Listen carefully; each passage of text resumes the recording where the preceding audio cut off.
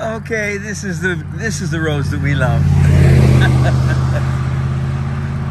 Fairly new road, smooth, got rumble grooves. They're even tall ones, but they're on the inside of the shoulder, right next to the traffic lane, and there's an 8-foot shoulder, and we're just riding along smooth.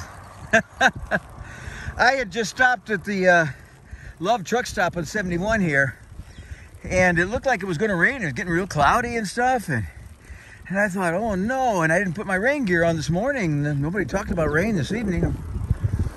So I just went and parked between the pumps.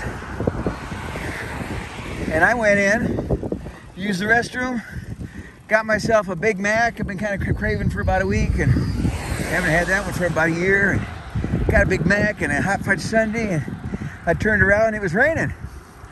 And I let it rain, and I finished eating my sandwich and my ice cream, and I went outside, and by the time I got out there, it had stopped raining. In fact, we got sunshine now.